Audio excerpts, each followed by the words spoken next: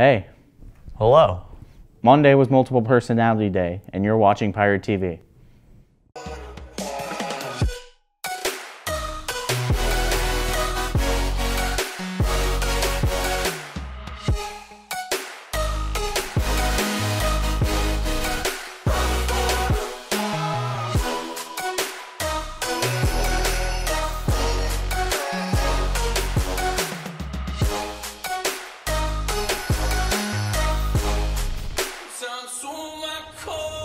Welcome to this week's episode of Pirate TV. I'm Braden. I'm Frayden, his alter ego. Every week, Mr. Daniels drops some knowledge with his inspirational quote of the week. I'd love to check out what's in store. Dude, do you even know what the quote is? No, but that's why Luke is going to show us more about it.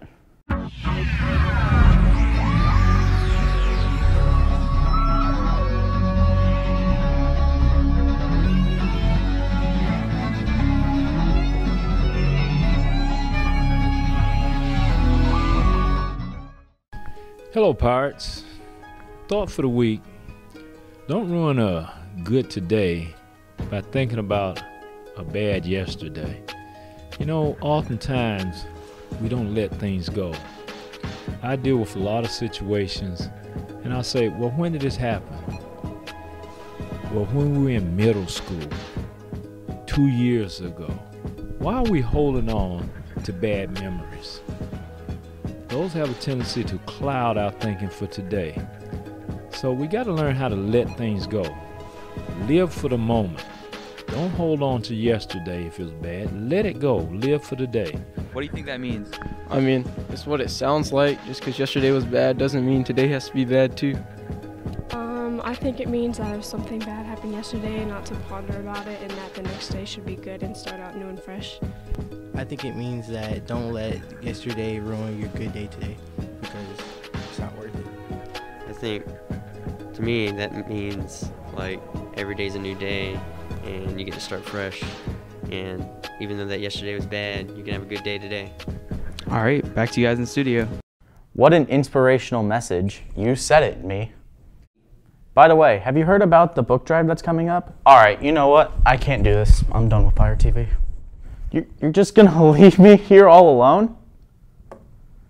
Alright, let's read into this book drive with Eric. English. I wonder what I should do.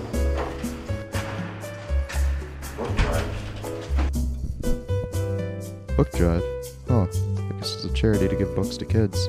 Now that I think of it, I'd probably be better at reading if I did it more when I was younger. Maybe I can help others get more smarter too.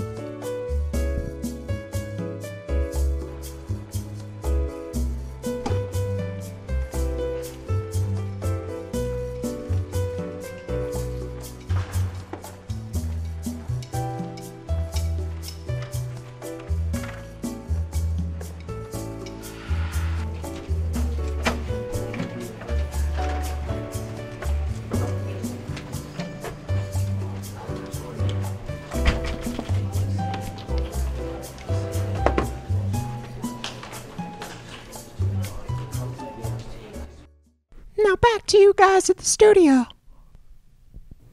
Hey, can I get some help here? Oh, hey Jack, are you gonna donate any books? I might as well. It's not like I was gonna read them anyways. Okay. We also have a blood drive coming up.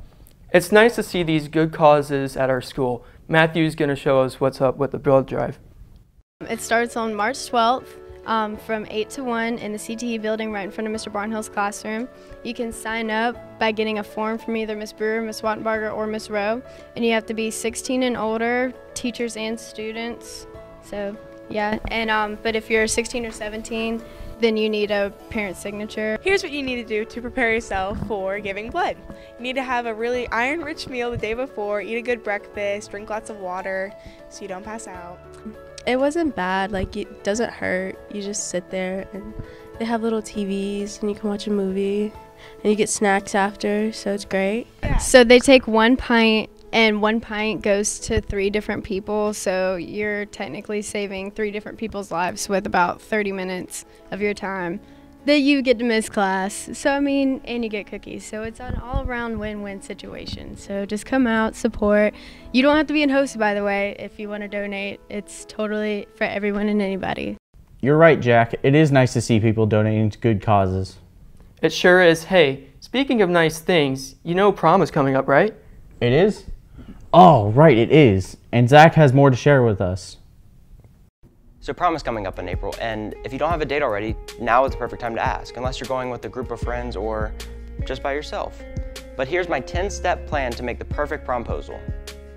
Step 1, get in your car. During the day preferably, but night works too. Step 2, drive to Walmart. Step 3, go into Walmart and go to the office supplies section. Step 4, grab some poster board and some Sharpies. Step 5, check out and then put it in your car. Step 6, wait until the next day to do it because, you know, procrastination. Step 7, grab it from your car and look online for some cheesy promposal puns or make up your own or just write prom on a poster board and hope they get it. Step 8, write on the board whatever you want. I chose the simple route of just writing prom, and don't forget the question mark because if not, they may just think you just wrote prom on a poster board for no reason. Step 9, go ask them and be creative. Step 10, after they say yes, buy your prom tickets in the main office for our Gatsby-themed night that is from 8 to midnight for juniors and seniors at the Marriott right next to Crabtree. Get your tickets fast before they go up in price. Those prices will be from February 26th to March 9th, they'll be $45 per ticket. From March 12th to March 21st, they'll be $55 per ticket. And from March 22nd to March 28th, they'll be $65 per ticket. Man, I don't know what I'm going to do with all these people doing promposals. I'm not doing anything because I have no friends. Okay, we're almost adults now. We're getting older. Yeah, the elderly have many things they have to deal with that young people don't. Will is here to show us how people deal with problems they face when they get older. So my nursing fundamentals class obviously is prepping to go and take care of patients in the hospital. So one of the activities that we do to prepare them is something called the Into Aging activity. So there's 4 different stations that are set up in the classroom.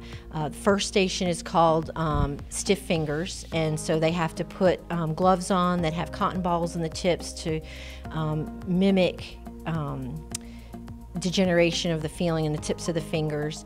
And they have to try to get change out of a change purse. They have to try to button buttons, and this mimics patients that have arthritis, different problems with dexterity in their hands, opening up pill bottles, that kind of thing. The second station is loss of vision. So they have several pairs of glasses that they can put on that mimic different things like, loss of peripheral vision, cataracts, macular degeneration, and they have to try to put together a puzzle, and they have to try to write things, they have to try to read, and it's very difficult because they realize that they can't see very well. So station 3 is loss of mobility. In this station, the students actually put shoes on the other foot. They put beans into their shoes to mimic bunions, different arthritic conditions of the feet. They wrap gauze around their knees, again, decreased mobility for the elderly. They tape fingers together, again, to mimic arthritis. They wear glasses so that it's difficult to see, and then they use a walker or a cane, and they have to actually carry a bag of groceries. And again, they see the difficulty in what these patients have to go through. Station 4 is loss of hearing. At this station, they put cotton balls into their ears and they have to play cards. And this, again, mimics the loss of hearing that occurs with age. They have to see what it's like to have to ask repeatedly, do you have a 7? Do you have, an 8? Or would you like to play? And they can't hear each other. And again, it gives them that experience of knowing what it's like to be elderly and the things that they go through and our bodies go through as they age. It's good to see people participating in something fun and informational. Well, that's it for this week, Pirates. We'll see y'all later. Perfecto. Pirate BV. Oh. What? Are you actually... We are conducting a... No, we're not doing it. We're not leaving this room. Do not leave this room. Yeah. Hey, can we stay in here? We gotta record. What? No!